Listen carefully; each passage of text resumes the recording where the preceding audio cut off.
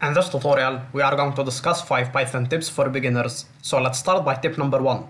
Let's say we have 3 variables, product name, product price, and in stock, and we want to check the data type for each variable. To be able to do this, we can say the following. We are going to use the type function, followed by the variable like this, product name, product price, and in stock. Let's run and see the result. And as you see, product name is string, product price is integer, and in stock is boolean like this.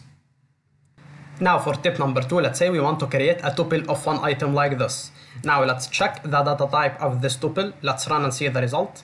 And as you see, we are getting a string, not a tuple. And the reason is, to be able to create a tuple of one item, you should add a comma like this. In this case, this will be considered as a tuple, not as a string. Let's run. And as you see in this case, this is a tuple, not a string.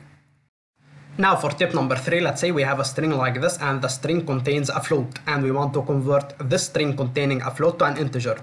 So we are going to say int distance equal to int followed by distance, which is this variable, and we will print the int distance. Let's run and see the result. However, as you see, we are getting an error, and the reason is we cannot directly convert a string containing a float to an int. What we are going to do, we will say the following. We will say float like this. So we should convert to a float, then we will convert it to an int. In this case, you will not get an error. And as you see, we are getting the int distance without an error.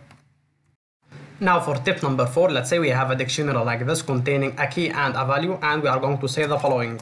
We are going to say for exam, in exam scores, we will print the exam. And the question is, while looping over the dictionary, we will get the key or value or both.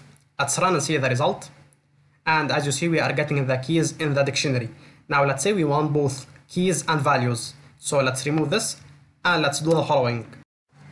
So we are going to say for exam and score in exam scores.items. So by saying .items, we can loop over the keys and values. We will print the exam, which is the key, and score, which is the value. Let's run and see the result. And as you see, we are getting key and value like this.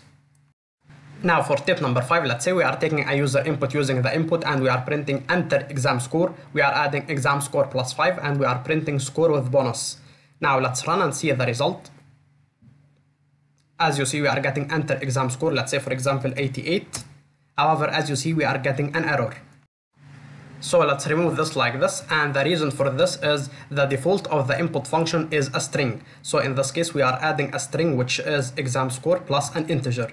So to be able to take the user input as an integer, we are going to say int like this. Now let's run and see the new result. Let's enter, for example, a score, let's say for example 85. And as you see, we are getting score with bonus, which is 90 without errors.